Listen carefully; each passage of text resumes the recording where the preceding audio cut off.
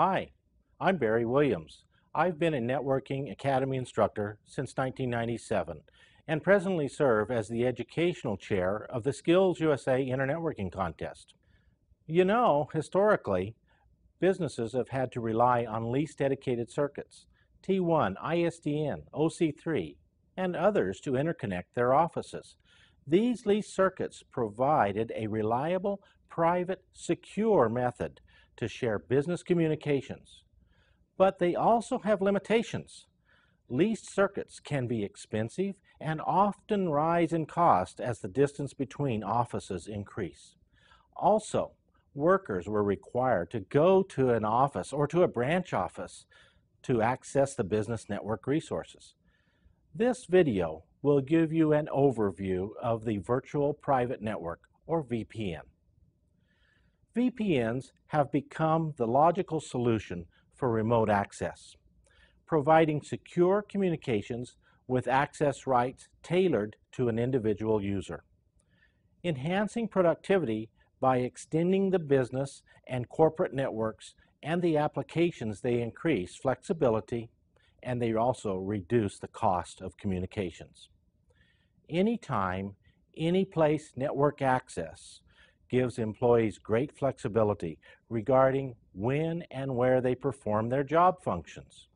Using the VPN technology, employees can essentially take their office wherever they go, thus improving response times and enabling flexible work schedules.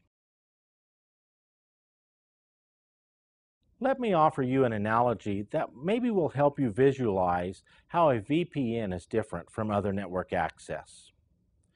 We all live in communities where the products we consume are delivered by many types of transport systems. So representing the internet and the interconnectivity of our homes and our businesses, let those be the roads and the highways upon which we travel. Representing the IP packets that travel on the roads are transport trucks. And these transport trucks carry data from one location to another.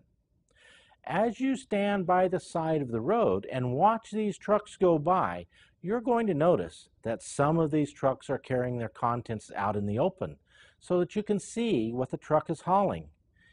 And you will also see other trucks that have enclosed trailers that protect their contents or hide their contents from the observers along the road.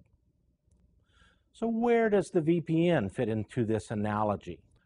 The trucks that have open trailers are non-VPN carriers, and the trucks that have closed trailers are VPN carriers. A VPN truck provides a dependable and a fast means to keep us separated from other traffic and provide a secure means of transport. A VPN truck is easy to access. It's capable of picking up its packages in public locations like hotels and airports, as well as from our individual homes. We have the ability to grow our network in multiple ways. One of these methods is to add more leased lines. This method can be an expensive solution. By scaling our network with VPN technology, we can better utilize our existing data services and provide connectivity from more locations. In fact, scalability is the major advantage that VPNs have over leased lines. Virtual private networks rely on tunneling to create the private network that reaches across the internet. Essentially, tunneling is the process of placing an entire packet within another packet and sending it over the network.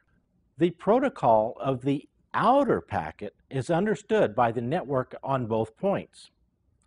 These points are called tunnel interfaces, and this is where the packets enter and exit the network. Tunneling requires three different protocols.